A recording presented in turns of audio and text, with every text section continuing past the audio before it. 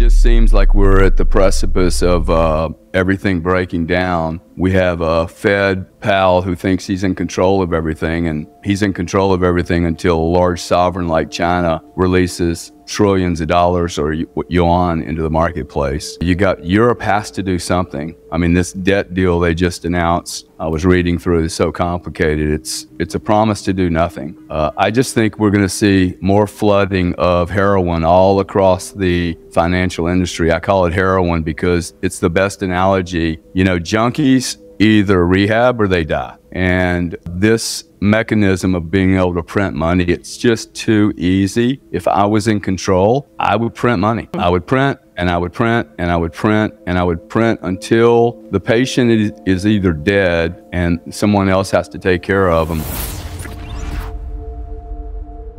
I mean, I think people are grossly underestimating how long this can go on. And that's true of the Bitcoin community. They seem like, you know, hey, this is all going to end tomorrow. But I think it's very difficult to determine how long a Fed can print. And quite frankly, I think most of the population is happy when they print. So it solves voting, it solves unrest. And I think, quite frankly, tightening to 500% from zero in 6 months, that was insanity. Zero was insanity. It's just very unstable. It's very difficult to make economic decisions on large blocks of investment strategy for a family that are based on no fundamentals whatsoever. I mean, we had a war. We were talking yesterday. When 9/11 happened, the stock market went down, what, 27% in 10 days? In Israel, when the Israeli thing went off, you know, a month or so ago, the stock market went up 2%. Now, explain that to me. For me, it's really fundamentally unexplainable. So it seems to me like someone's pulling the strings behind the curtain, and that's really hard for me to make investment strategy behind. So that really is what leads me to Bitcoin, because it takes me to a safe haven place. But I think we're probably going to be at war this year, and I'm not even sure we're going to have an election. To me, this is a really, really important period in time. We have an election in November. Hopefully, everybody's talking about whether we're going to have a fair election. Hell, I'm just worried about having an election. There's chaos and mayhem going on all over the world. I don't know how a stock market goes up when, you know, an event bigger than 9/11 happened. I don't get it. It seems unstable, sounds unstable, feels unstable. You speak to people that are living in New York like yourself, and I don't hear a lot of happy people living there paying inordinate taxation. And all your billionaires are moving out of town, so your taxation by default is going to go up if you stay there, just as it is in California, and just as we said it would go up in California. For the past 30 years, we've been saying this, that California would have a major, major problem, and it's happening. So you have 22 million people that have been displaced out of the Ukraine. They are women, children, male and female, and I don't know how Europe handles 22 million people. Okay, they're already broke. If the euro breaks apart and the eurozone breaks apart, which I believe that the entire eurozone construct was like paper mache, the UK were made fun of for exiting the EU, and I actually maintain that they never joined the EU because they retain their right to print those £50 notes. So I don't think that the United Kingdom was ever a part of the EU. They don't produce anything. They have no energy resources. They have no agriculture. I'm not making fun of them. It's just a fact, okay? Europe doesn't produce anything. So if you got 22 million girls, boys, and children flooding into Europe, who's going to take care of them in the hospitals, the housing, food, the water? That's after the entire Euro constructs just kind of failed. You slammed 11 countries together, 11 cultures, and you're expecting them all to be held together by some notes that are printed with the name Euro on them. So massive debt. I don't know how you work yourself out of this unless you just flood the whole market and we go. This is my prediction. In Europe, they will place multiple trillion-dollar bonds under the guise of clean energy, and they will nuclearize the entire landscape of Europe. That will then literally, there will be very little imports of fossil fuel into Europe, which will flood the rest of the market, the rest of the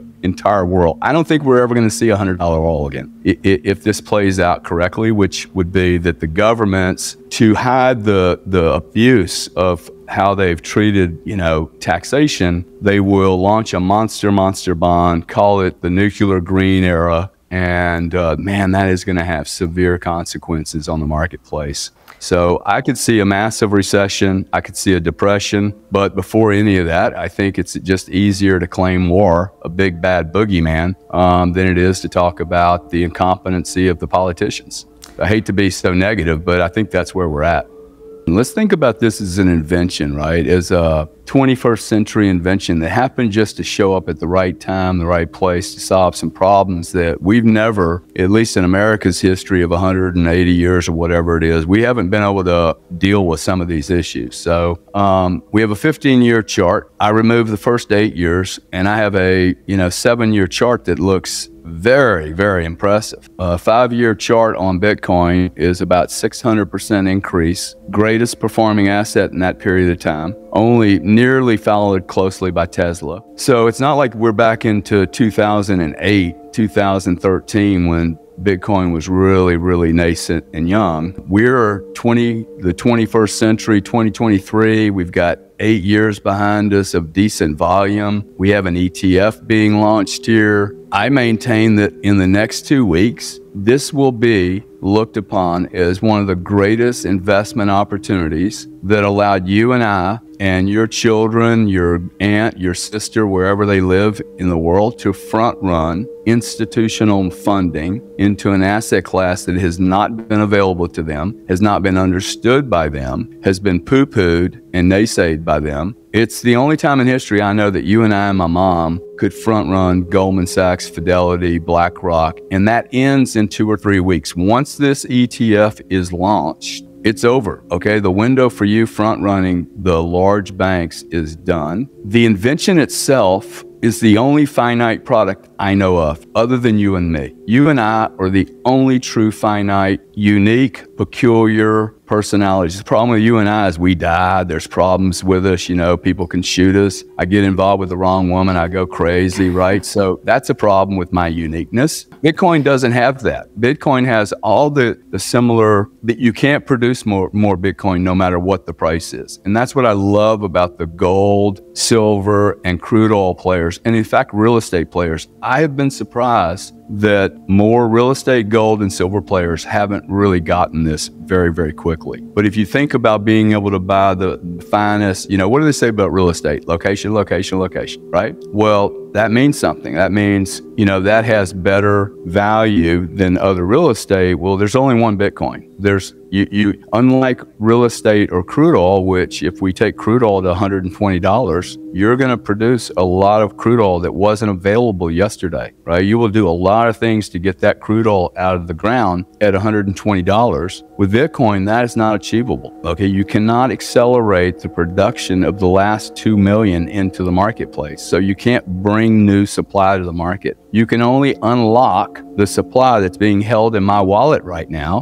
which I've been collecting over the last 4 years, and I still don't think I have enough. But I think there's going to come a time when, of the 19 million units that have been issued, there's a lot of wealthy people. I think 85% of the super wealth on this planet hasn't invested a penny into Bitcoin. Not a penny. They already have allocations to gold, crude oil, NVIDIA. You can go buy the top 7 companies. I think these people have massive allocations to bonds, to real estate. My brother has massive real estate positions. Cool. You're not going to have any Bitcoin. You're going to have real estate, and that's okay, right? They're different investment strategies. Keep in mind, I do have gold. I do own silver. I like silver better than gold, quite frankly. I have ammo. I have guns. I have water. I have food. I live on the Gulf, so I can fish if I need to. My family, I have done my job as an alpha male to protect my family. Now my job is, can I protect their future, their ability to buy and to survive in an economy that's pretty weird.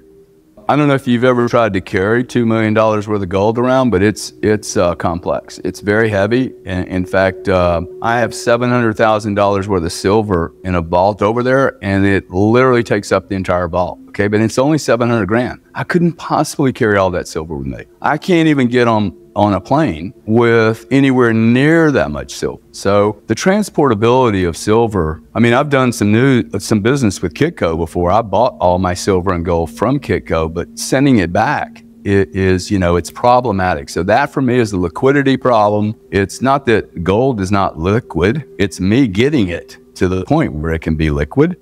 Look, if I think a cyber attack's coming along tomorrow, this is what I wanted to do. I want to be in cash. I want to be in gold and silver and have a tremendous amount of weapons around me with friends, like a village. So I keep telling everybody, hey, y'all come on down to St. Pete, man. If you're a God-fearing person and you're good, come on down to St. Pete, because I need a bigger neighborhood of great people. So then we're good on food and protect our environment. But you can't really live that way, can we? We can't live like, okay, we're gonna have a cyber attack tomorrow morning. Maybe we do, maybe we don't. It would be a way we would not have an election.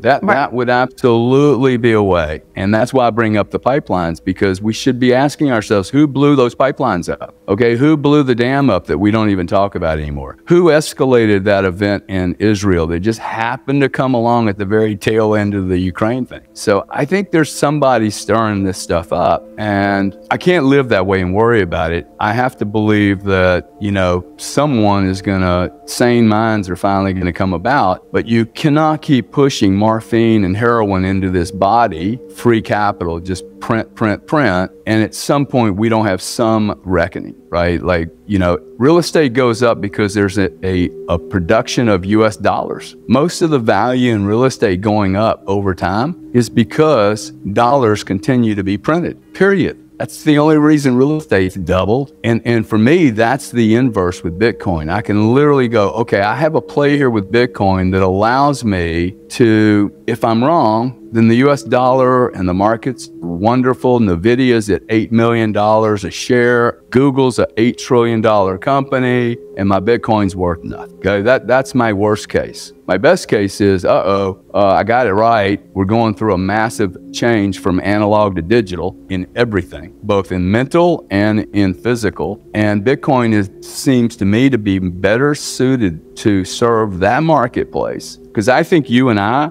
are going to soon, we will own robots, and those robots will actually trade currency with each other. Let's say we both have assistants. Those robots are going to trade micro dollars, micro some value between each other for, setting up a lunch, getting you a plane ticket down here, whatever we're doing. Why are we doing that? It would be much better for a robot to do it and for you and I to pay that robot so that we're able to use the future rental economy. See, I really believe we should be in a rental lease, pay for it as you use it, because if you pay for something as you use it, I think it helps better control how you consume it and how you waste it. And I think there's a lot of waste going on, which is probably a whole conversation, but I think we're probably 30% underpriced on all energy in the United States and Canada. 30%, at least 30% underpriced on the real value of electricity and energy. Otherwise, you would turn your laptop off at night. No one turns anything off in the Western countries. No one. That tells me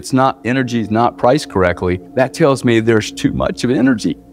I'll be staggered if something substantial, what most people would refer to as a black swan, I will be massively surprised. In fact, I would make a $50,000 to $100,000 bet that sometime between now and August, there is some event that we like, wow, a COVID-19, 9/11 type event. I can't tell you what that's going to look like. Bigger than Ukraine, bigger than Israel current, bigger than all the people that are protesting that nobody wants to talk about across major cities all over the world. Like, that's happening right now. Nobody wants to talk about it, but it's happening, right? I think we're already at civil. I mean, this is going to really freak people out, but I think we're at civil war in the United States. When the red politicians and the blue politicians, whatever that means, can't agree on what pencil to use, we're pretty much at war. We just don't have muskets pointed at each other yet. You can't say that we have a lot of agreement on anything. And if you've ever been in a relationship, just a simple relationship, if you can't agree on basic principles, you're at war every day. And so when does it escalate? It usually escalates when someone wants to hold their position in space, right? They want to hold their position. They want to hold their old world. I don't like change any more than you do, or anyone else, but I'm pretty sure if I'm a monopoly or a cartel and I'm on the inner club, and there are inner clubs, it took me 40 years for somebody to confirm there are clubs that you and I will never be invited to, ever. It's just not, our DNA, our bloodline, just not going to make the cut. Most of those people, if I was there, I would not want to lose that position either. I mean, I don't want to lose my little comfortable position here in St. Pete. I don't want to go to war, but I would be shocked, absolutely shocked, if something massively significant doesn't happen in the next 6 months. Sadly.